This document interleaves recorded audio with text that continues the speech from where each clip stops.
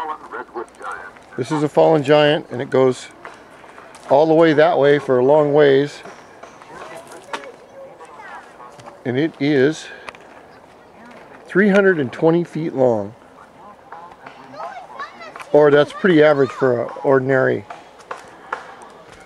American tree. This is a cedar, 150 feet tall. Let's go stand over there, somebody, so we can show some scale. This is Mini-Me, my son, and you can see how wide the base is.